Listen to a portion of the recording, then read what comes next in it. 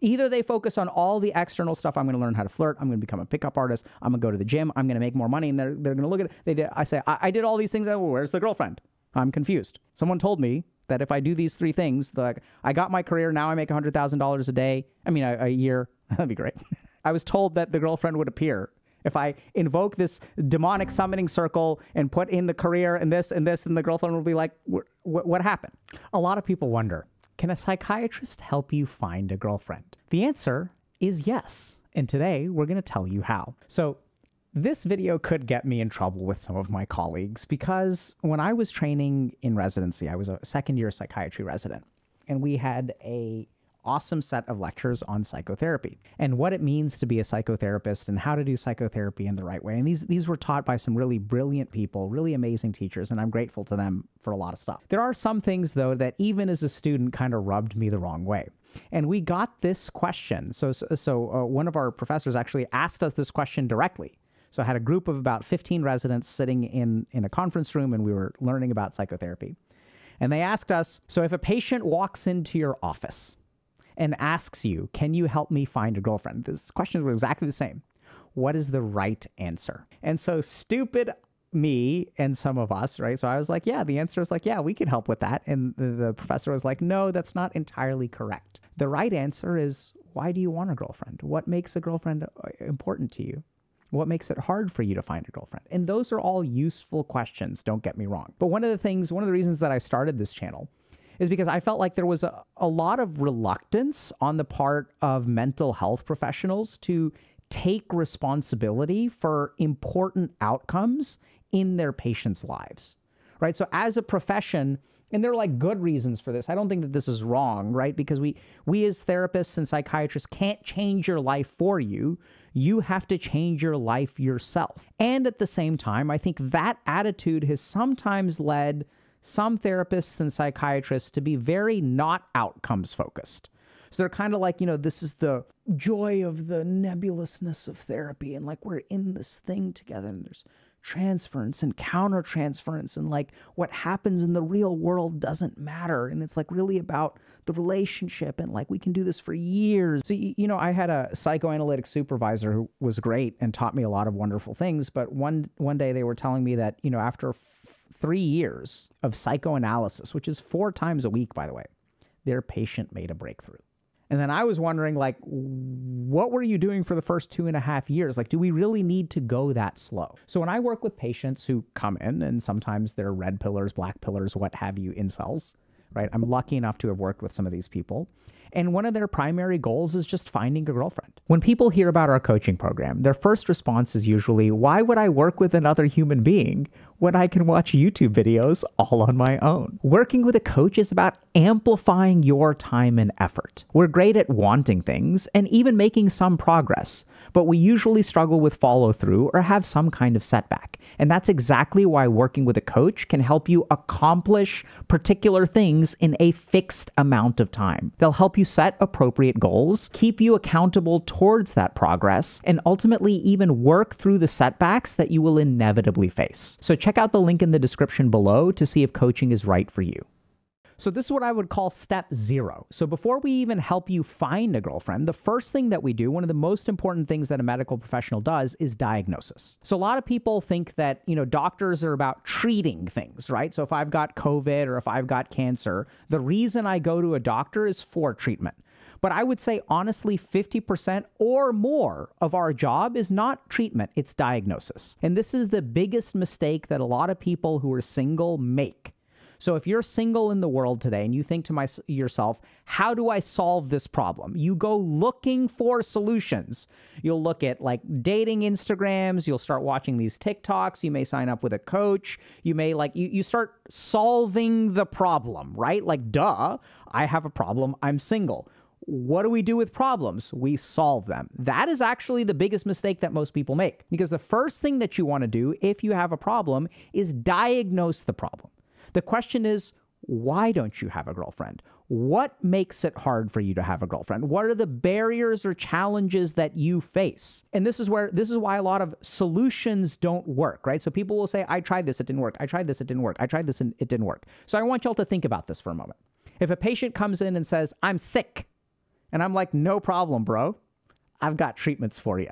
Let's put an IV in your arm, give you some chemotherapy. And you're like, oh, that didn't work. It's like causing me to have diarrhea and all my hair is falling out. I was like, no problem, bro. I've got something else. Last time we didn't do enough. Now we're going to put a large bore IV in. We're going to give you a port. We're going to dialyze you, baby. Dialysis. Let's go. This is more powerful treatment. It'll definitely help you. It's more powerful. But turns out that you don't have kidney failure, so dialysis doesn't work. Oh, no problem. Let me give you antibiotics. But if you don't have an infection, those don't work. So the biggest mistake that I think a lot of people make when trying to find a girlfriend is they don't accurately diagnose their problems. Now, you may say to yourself, but Dr. K, I know my life. I know what's wrong. The problem is that I'm ugly. The problem is that I'm this, then that is this. But those are the problems that your mind has come up with. So we are not trained thinkers. I want y'all to really think about this for a moment, okay? So if we look at human beings, we have a brain, we have a mind, we have a body. And the human beings who are really good at stuff get formal training in that stuff. So I have two hands, but that doesn't make me an artist. I can draw some crap, but it's going to be crappy because I don't train to be an artist. I don't train to be a musician. The people who train to be musicians, the people who train to be athletes, the people who train their bodies in a very critical and specific way are the ones who become exceptional at using them.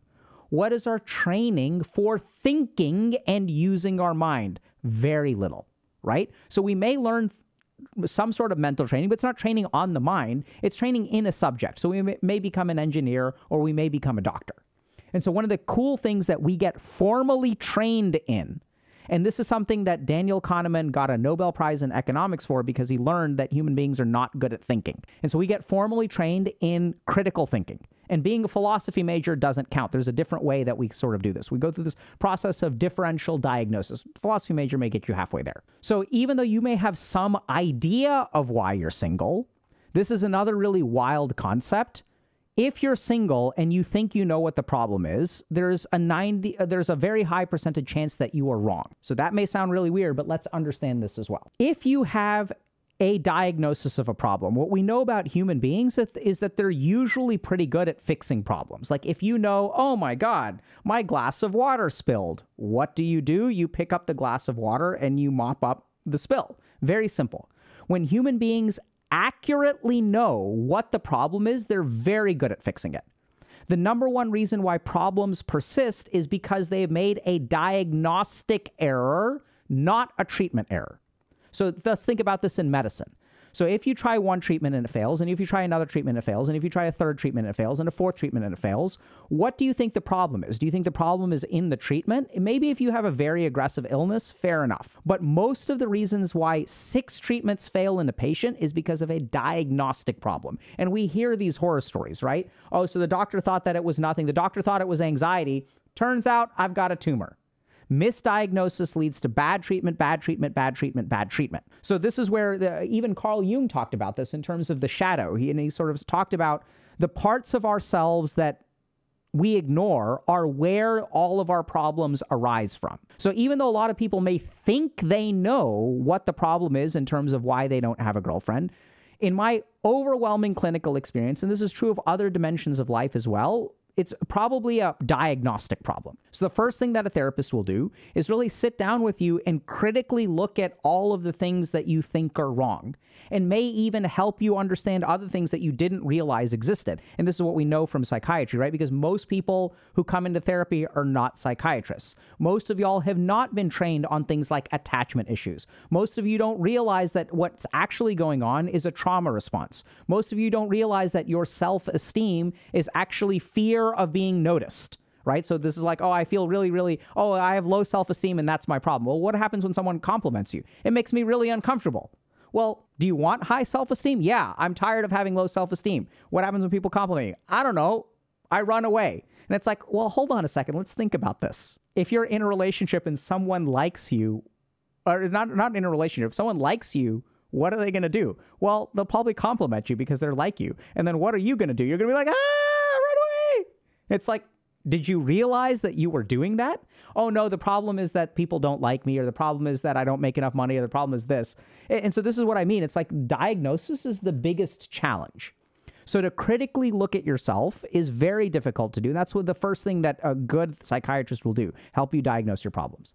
Now we move on to step one, I guess. First thing that we actually work on is a sense of identity. So this is important to understand. Human beings who want relationships need to understand that a relationship is between two people.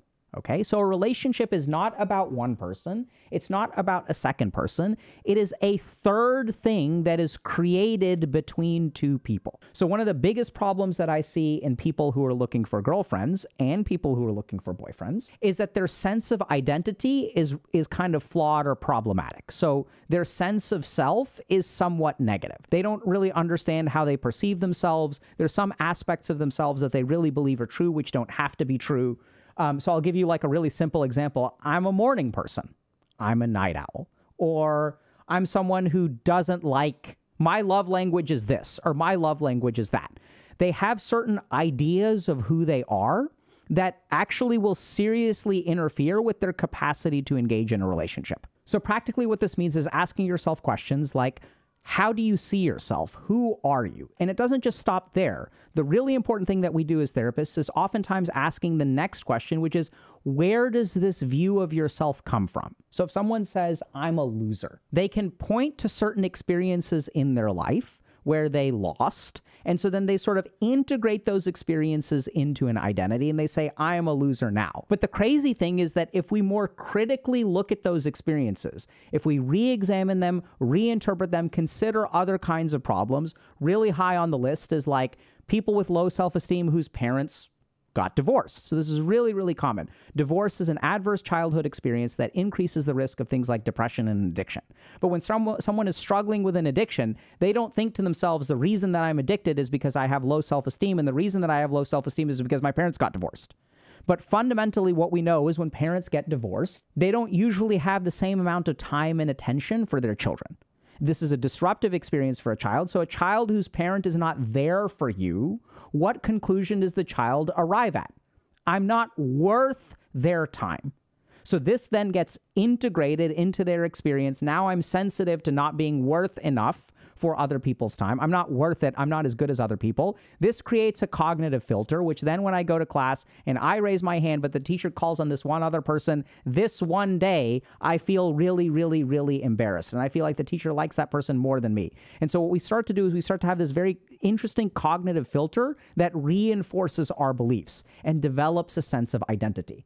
So really the first step that I have with people when I work with them is asking themselves, tell me about yourself. What do you think about yourself? And also, what were the experiences that led you to those conclusions? And this is really important for a relationship because, like we said, a relationship is between you and another person. So what are you bringing to the table? Who are you entering into the relation? Like what are you putting into the relationship, right? The partner brings one person in and you get to bring another person in. What is the quality of the person that you are bringing in? Are you bringing in a loser? Are you bringing someone who has low self-esteem? Are you bringing someone who's a virgin and hasn't been able to convince anyone to have sex with them yet? Right? So when you bring these things into a relationship, that can cause a lot of problems because people are empathic. So when you feel like a loser, someone else will empathically get that negative energy from you. The other big problem that we see with this lack of identity work is people will try to artificially increase their confidence. So they'll go to pickup artists, they'll go to red pill, they'll do all these kinds of things like negging. Yeah, so I feel bad about myself. And so in order to feel not inferior to you, I'm going to knock this person down a peg.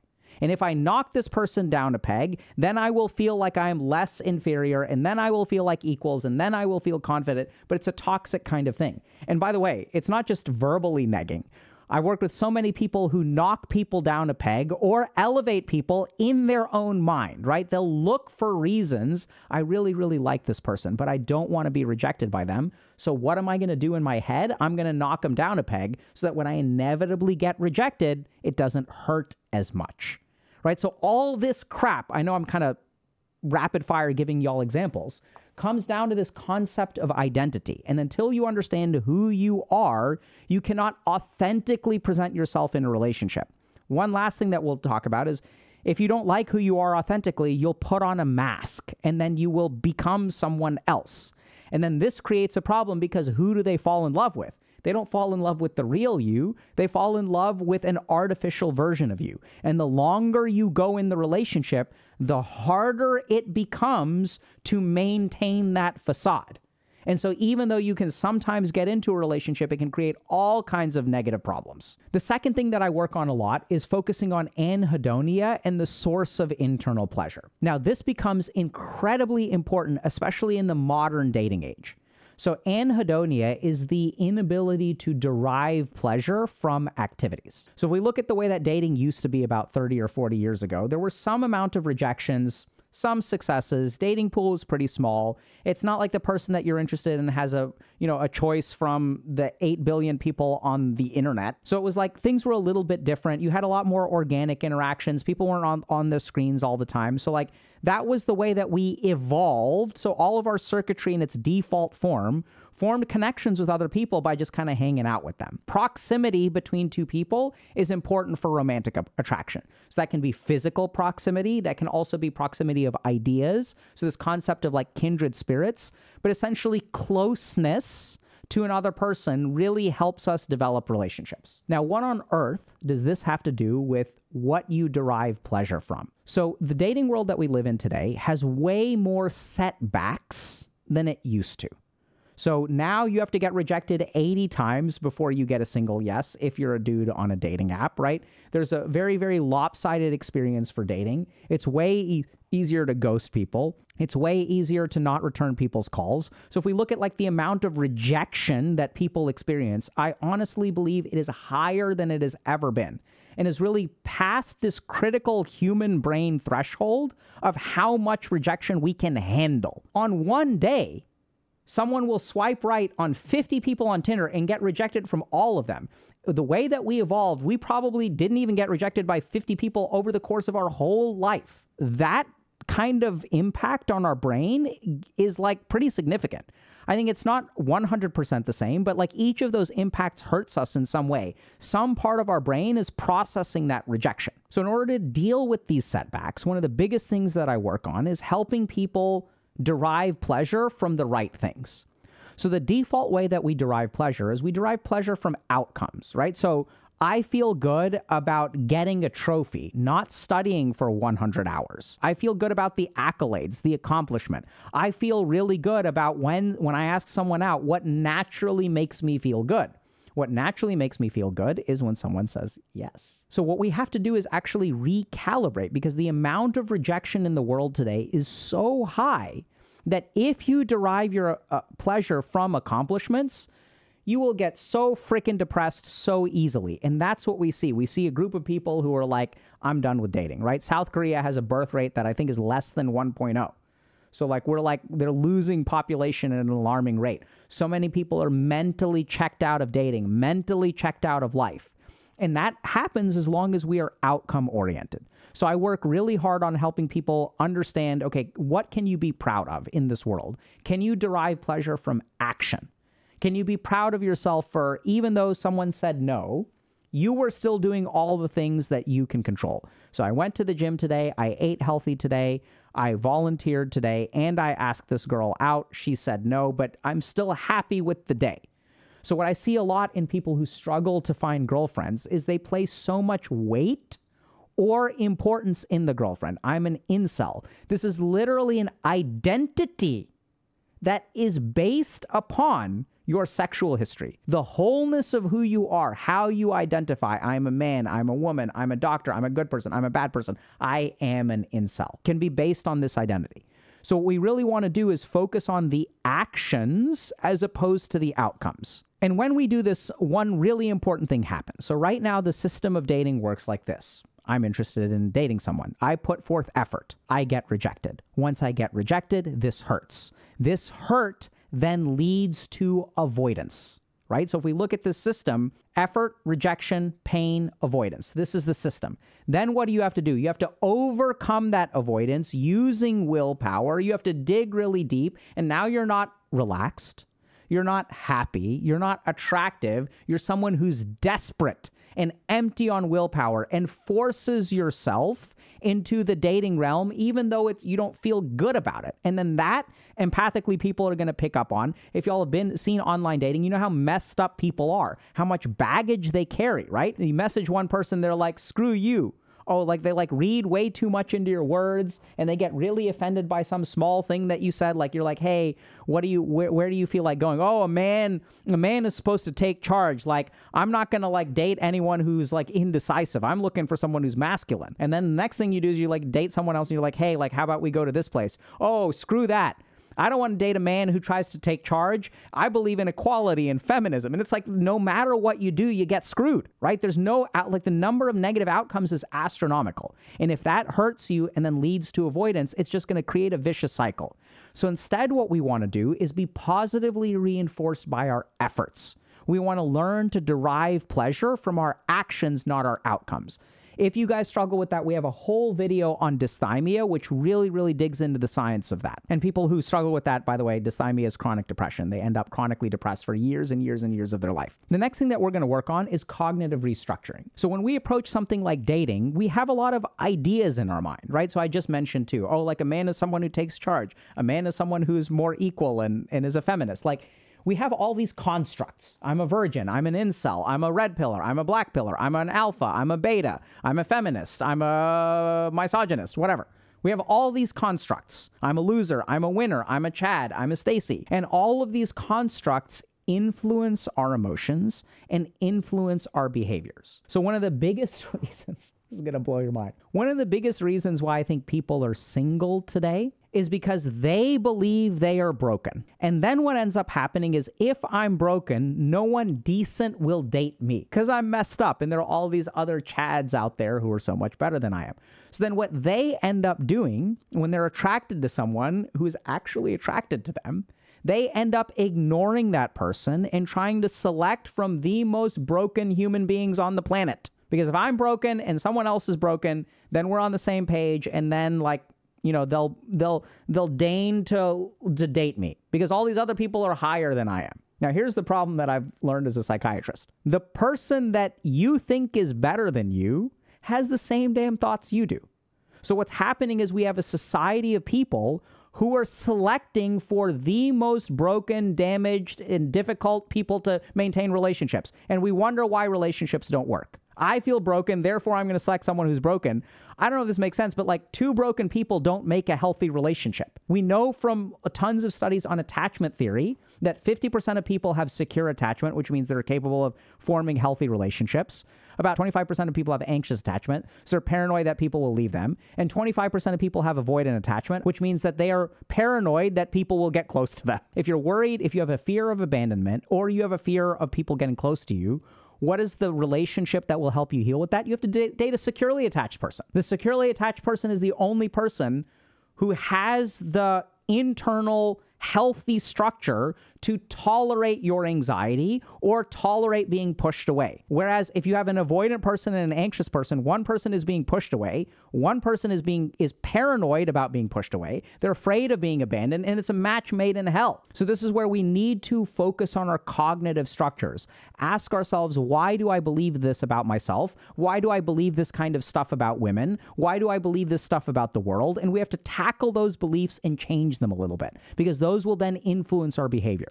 Our behaviors flow from our thoughts, right? So most human beings who take action think about the action before they do it. So until your thoughts are structured in a healthy way, it's very difficult to take action in the right way. The next thing that we're going to talk about, this is huge, especially for men, if we're talking about heteronormative relationships, is alexithymia and emotional availability. So we have to understand this. This is really important. So if you're looking for a girlfriend, what girlfriends are expecting from men is changing. In a sense, they are expecting more. And this is where a lot of men get really bent out of shape, because they're like, oh my God, they're expecting so much of me. In some dimensions, they're expecting more, and in some dimensions, they're expecting less. So we used to have traditional relationships where the man provides financial stability, brings home the bacon, the woman takes care of the household. So over the last 50 years, the workforce, tons of women have entered the workforce. They don't need us to provide at the same level that we used to. They can provide themselves. right? They don't need us. This is why we have the highest number of single women on the planet, I think, that we've ever had, because they no longer need men for financial stability. So there are some studies and stuff that show that women are still attracted to men that make a lot of money. All that stuff is true, but this is just, I'm telling y'all as a psychiatrist who's worked with a lot of women, what do they want from relationships? And if you go to like women's forums and women's spaces and you ask them, what are you looking for? Some women are still looking for a person who's a provider. They're pretty transparent about that. There's still women who are like interested in being trophy wives, like whatever. But now what women are looking for more than ever is, now that they're in the workforce, now that they're dealing with a lot of stuff, they're looking for men who are emotionally available. They're looking for partners. They're looking for people to support them with their challenges and struggles in the world today. So this is where alexithymia, or color blindness to your internal emotional state, creates a huge problem. So one of the things, if we kind of think about how do you find a girlfriend, you connect with someone emotionally.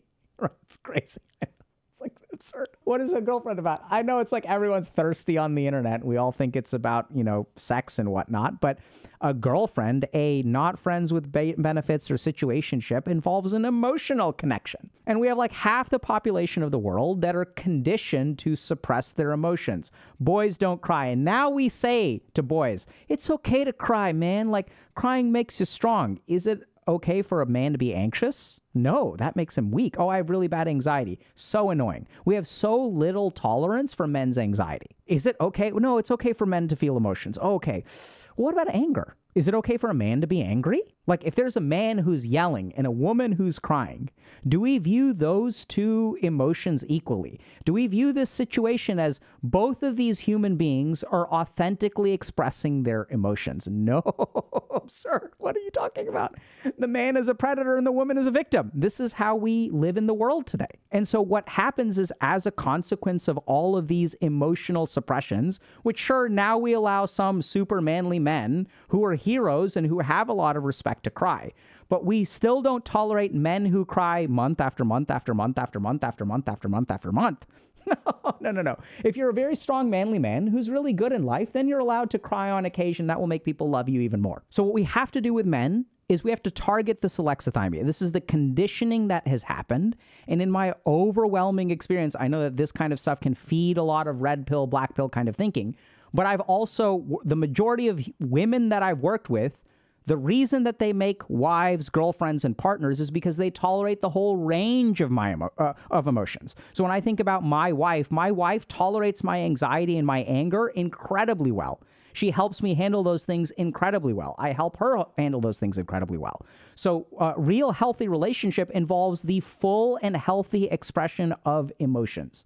And in order to do that, we have to uncover our own emotions. And we do that through working on alexithymia. We have a bunch of content on that. The last thing to keep in mind about why emotions are important is because a relationship involves the empathic expression of emotions. So I feel sad and you feel sad. When my dad passed away, my wife was there for me. I felt really sad. She comforted me, and so we formed a bond. This is also really important for dudes because a lot of times when women feel emotions, right, we as men tend to denigrate them. We're like, oh my God, it's your time of the month. Ah. And why do we do that as dudes? It's because we don't know how to empathically connect with them. So we get scared. So any dude who makes fun of a woman for being emotional due to their menstrual cycle or any other reason, that kind of derogatory attitude actually comes from an inability to connect with this person, right? So we feel so scared by women's emotions. We don't know what to do with them. So we just like make fun of them and put them down. Acquire your full range of emotions. That way you can form an empathic connection. And, falling in love is not just about thirsting for each other's bodies. Falling in love is when you stay up all night long and someone tells you about the hardships in their life, tells you about their hopes and their dreams, and you're there with them. It's all about emotional connection. And if your emotional tap is turned all the way off, it is going to be really hard to connect to any human being on the planet, and especially a woman. Last thing that we're going to do is the stuff that everyone else tells you to do. This is behavioral skills, behavioral activation and skills. So after we do all of this internal work, okay, and this is where my therapist colleagues, I think, are right, that, we can't find you a girlfriend. So we can do all this work on identity and cognitive restructuring, getting in touch with your emotions, all that stuff, right? We can do all that. But at some point, your ass needs to go out and learn how to flirt. Your ass needs to go out and go to the gym, get your hair did, change your outfit, start working on skincare. This is the biggest mistake that I see with a lot of people who struggle to find a girlfriend is they do one or the other. Either they focus on all the external stuff. I'm going to learn how to flirt. I'm going to become a pickup artist. I'm going to go to the gym. I'm going to make more money. And they're going to look at it. I say, I did all these things. Where's the girlfriend? I'm confused. Someone told me that if I do these 3 things, like I got my career, now I make $100,000 a day. I mean, a year. That'd be great. Where's the girlfriend? I was told that the girlfriend would appear if I invoke this demonic summoning circle and put in the career and this, and the girlfriend will be like, what happened? They don't do the internal work. And on the flip side, unfortunately, I've had patients in my office who do the internal work, but then really struggle to do the external work. So this is where all the stuff, all the other advice that you've gotten now enters into the picture. So go to the gym, learn how to flirt, learn how to talk to people. For God's sake, learn how to have a platonic relationship with women. This is one of the best things that you can do. Very difficult because we're so emotionally starved. We don't know how to form emotional bonds with other dudes. So when we form emotional bonds with women, we confuse it with love. And then also we're kind of like lusty and we're like horny and pent up there. So like all our stuff gets tangled. And then women get super scared. And it's not because women are weak or anything like that. It's like, I want y'all to think about this from the perspective of a woman. All of your emotional needs, all of your sexual needs, like all of that you're dumping on one person. It's too much for one person to handle. So we have to learn how to form friendships. We have to learn how to talk to people. We have to learn how to be sexy and be flirtatious and wink at people and not be creepy. There's a lot of skills building that absolutely goes into it, and that should not be ignored. The first 4 steps is not enough. Then you have to go out and do the last step. So can a psychiatrist help you find a girlfriend? I certainly hope so. It's one of the things that I've done a lot of. It's one of the pieces of work that I find the most gratifying because it's like this person came in. We rarely get to do this in psychiatry. Sometimes someone comes in and there's just so much wrong in their life that I don't really know like how I can help this person. Every once in a while, I'll get someone who comes in and is like, hey, can you help me find a girlfriend? And I'm like, yes, let's go. Hey y'all, hope you enjoyed today's video. We talk about a bunch of topics like this on the channel, so be sure to subscribe for more. If you're already subscribed, GG, and we'll see you in chat.